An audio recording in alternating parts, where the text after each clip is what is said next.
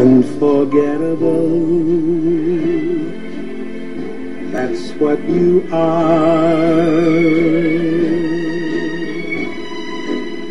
Unforgettable,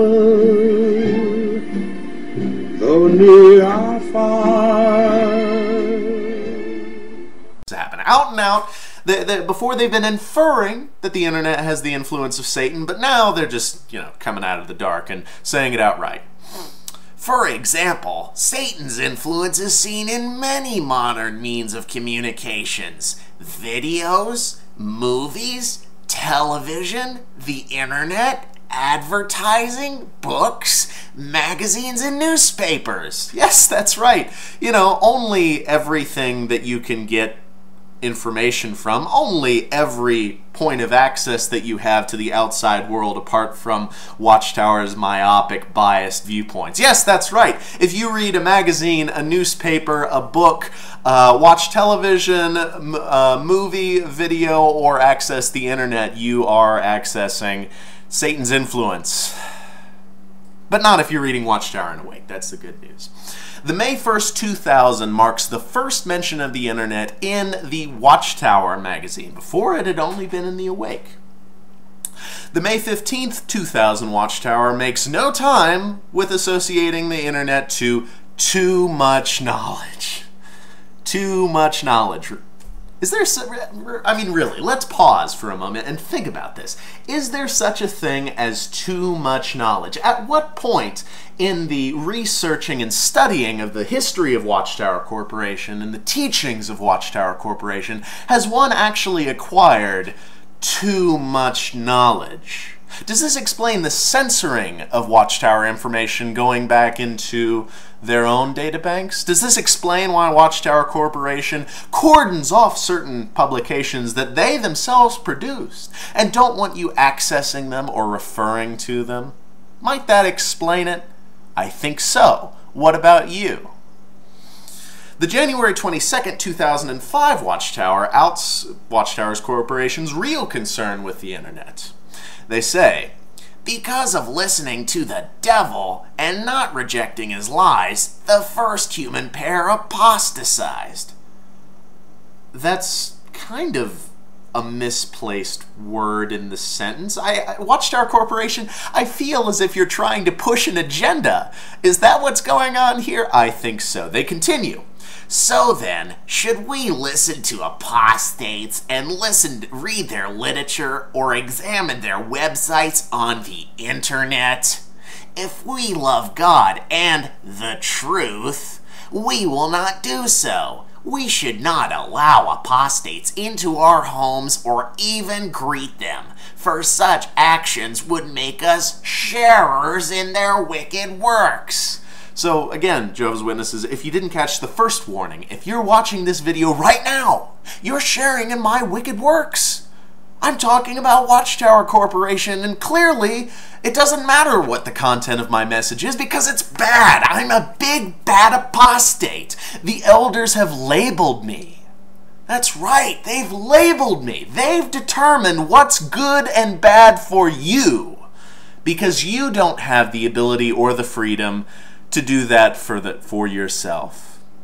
Watchtower actually is very accurate in calling you a sheep, fit to wander whatever pasture is determined for you to be in, fit to eat whatever food the so-called shepherd says is acceptable, free to never question when the flock is mercilessly sheared. No, you're just a sheep. You wander your pastures, never having to think, never having to question, never having to decide where you want to go, always following behind the gatekeeper, but never determining whether the gatekeeper has your best interests at heart or not. Something to ponder. The Watchtower, as recently as 8/15/2011, continues to associate the internet with negativity. They say internet search engines, Google anyone, might be compared to a legion of mushroom pickers who tirelessly collect all types of mushrooms, edible as well as poisonous, throwing them into a single container and dishing them out for us to eat. Don't use Google, Jehovah's Witnesses. Don't use Yahoo. Don't use Bing. Don't use Ask.com or Jeeves, if anyone still uses that. Yes, that's right. Internet search engines can be compared to a legion of mushroom pickers dishing out mushrooms both edible and poisonous. So it's better just not to partake of it at all. Right? Is that the implication that Watchtower is trying to establish? Maybe? I think so. In fact, as far as the bias of Watchtower Corporation, it's actually fairly evident. If you examine the roughly 2,000 times, real quick, I can take a look. Yeah, actually closer to 800. The 800 times that they have mentioned the internet in their flagship publications, The Watchtower and Awake, of those 800 times, almost all of them associate the internet with something negative in the minds of Jehovah's Witnesses to try and steer you away from this great danger. But Watchtower Corporation is losing the battle. In fact, they've essentially admitted defeat by now transferring Jehovah's Witnesses, or directing them rather, to the newly renovated jw.org. Watchtower can no longer deny that the world is quickly modernizing. Information is no longer primarily gathered from libraries and books and magazines, although those methods still do exist. Primarily, people access information through the internet. And so Watchtower finds themselves in a very interesting time in history. This, in my humble opinion, is a renaissance. A renaissance of how we access information, of how humanity learns. And the Renaissance men of our age are not the great political leaders. They're not the Barack Obamas or the George Bushes or the Bill Clintons or the Ronald Reagans. As much as we love some of those figureheads, the fact of the matter is they will dwindle away and be forgotten by history. But the Renaissance men, the people that will be remembered, are our great technological innovators. The Bill Gates of the world, the Steve Jobs of the world.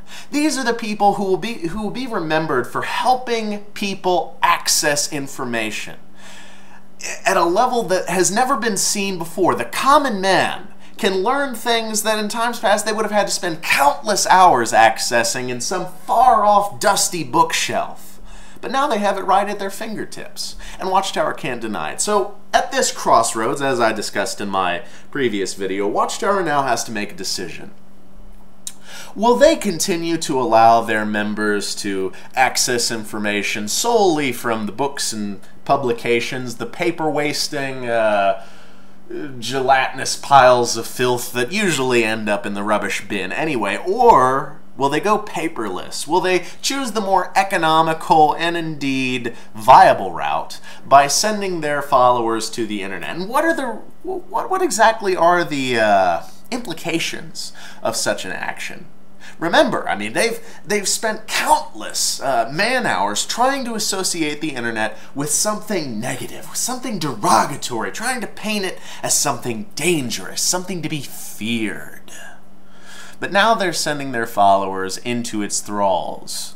They're sending their precious flock just a few clicks away from videos such as mine, from videos such as propaganda techniques, from videos such as JW Fairy Tales, from countless other apostates. People whose only goal is to make the common man aware of the misdeeds of Watchtower Corporation.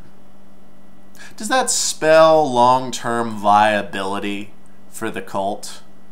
I think not. And I think Watchtower realizes that the noose is quickly tightening around their proverbial necks.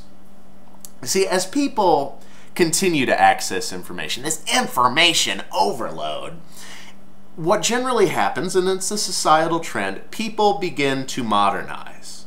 This access of ideas from all across the ideological spectrum balances out for most people. They see the extreme views on either side and take the middle ground. You know, Jehovah's Witnesses have long adopted a radical position. A radical position that, in this modern age, simply isn't selling any longer. And so the only choice that they have for their continued viability is to lighten the load upon Jehovah's Witnesses, to make it easier to be a Jehovah's Witness. Something that I've noticed with my own peer group. The children of Jehovah's Witnesses are not proud to be such. And although they may, by and large, abide by the tenets set by Watchtower Corporation, such as not following or not celebrating birthdays or Christmas or other holidays, they will go to extraordinary lengths to not identify themselves as Jehovah's Witnesses. They will make ridiculous excuses to try and avoid mentioning that they're part of a kooky cult. Damn, I gotta floss my walrus there on your birthday party. I'm sorry, Dave or Kenny or whatever the hell your name is. I can't come. Oh, Christmas? Shit. My grandma's gonna die that day. I gotta go to her funeral. Damn it. Fuck. Oh well. I mean, they're just ridiculous lengths not to identify themselves. Watchtower Corporation is slowly but surely boxing themselves in. They can't make the old predictions like they did about the apocalypse coming and being an impending threat to the members, because, again, through the internet, people now have the means and motive to call them on their bullshit.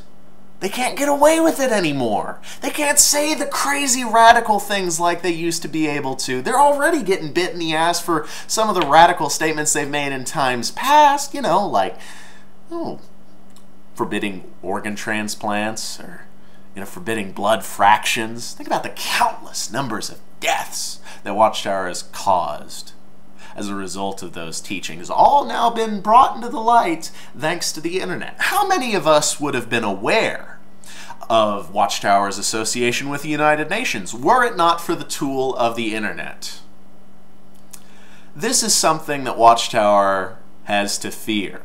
And it's going to be interesting to see how they adapt their teachings to fit an increasingly technologically integrated world. But that's the extent of my thoughts for this evening. I hope you enjoyed them, and remember, as always, that life is just a state of mind. Good night. Some bright morning, when this life is